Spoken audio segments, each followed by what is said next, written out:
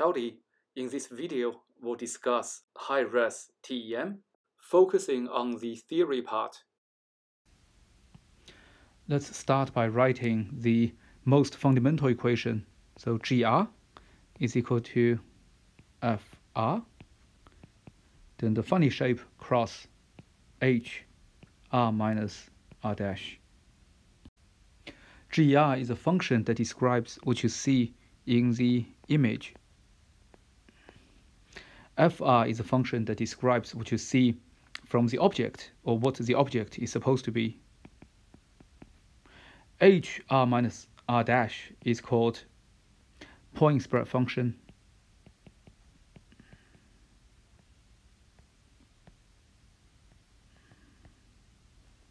The funny shape cross is something called convolution.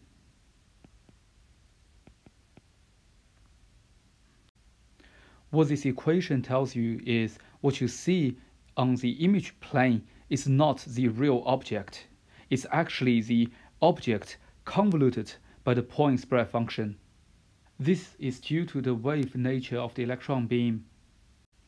Individual points on the object will be disks on the image plane because of the point spread function. From the examples in the previous video, you have seen that in high-res TEM images, you get lattice information, and in crystalline materials, the lattice has periodicity. So we can look at the image function GR in the reciprocal space via Fourier transform. So GR is equal to sigma U, capital GU, multiplied by the exponential 2 pi I U dot R, where U is something we call the reciprocal lattice vector.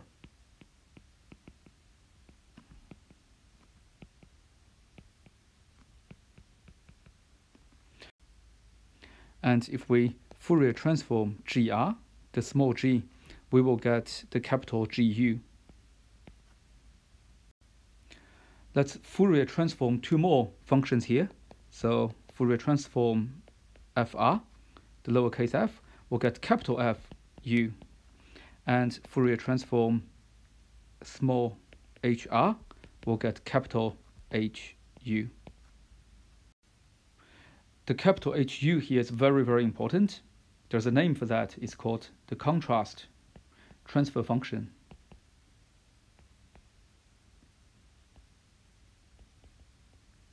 You'll see very soon why it's very important. Capital GU, capital FU, and capital HU, these are related. So capital GU is equal to capital FU multiplied by capital HU. Look at what we had in the real space and compare that to what we had in the reciprocal space. We can tell that the convolution in real space gives multiplication in reciprocal space. The contrast transfer function HU can be written down as a product of three terms. That's AU, EU, and BU. AU is called the aperture function.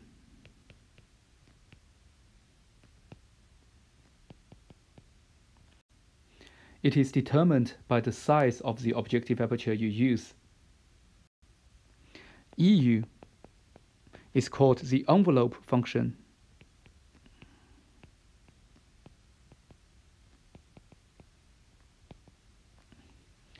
Envelope function tells you about the attenuation of the wave. BU is the aberration function.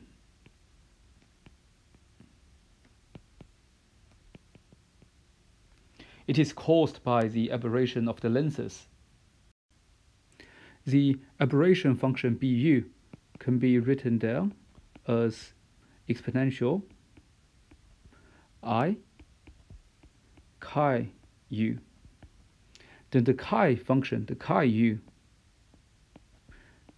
is written down as pi delta f lambda u square plus half pi cs lambda cube u to the power of 4. The delta f here is how much you underfocus. And the cs is our old friend called spherical aberration coefficient.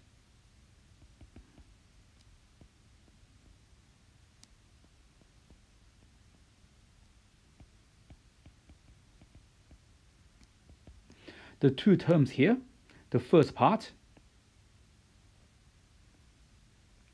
can be viewed as the defocus part.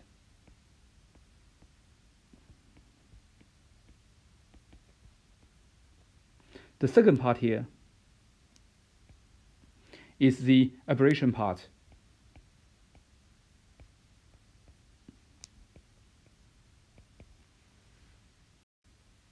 What this tells us is the contrast we see in high-res TEM is affected by the defocus value you set as well as the value of the aberration coefficient of the microscope.